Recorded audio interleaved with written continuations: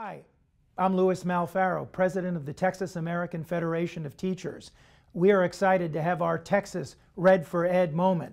Teachers and school employees from across the state will be coming to the state capitol on March 11th, the Monday of spring break, to tell our legislators it's time to make the investment that our schools and kids need and deserve, and that our teachers and school employees are counting on them to do. Thousands are coming from across Texas to make their voices heard through direct action.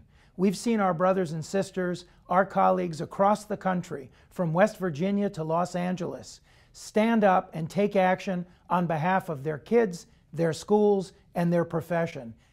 Hi, I'm Fred Albert, President of AFT West Virginia, and I want to talk about what our teachers in West Virginia and service personnel did last February and March. Thousands of us marched on our Capitol in Charleston, West Virginia, to make a statement that we had had enough of dysfunction and neglect to our public education system in West Virginia.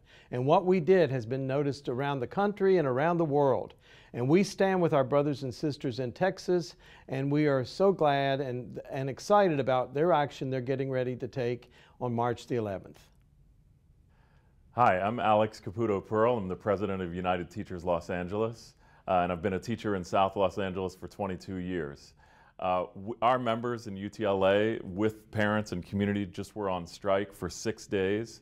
We were fighting for more counselors, more librarians, more nurses, for a moratorium on charter schools, for more investment from state funding into our schools. We were on the picket lines and at rallies doing that just last month.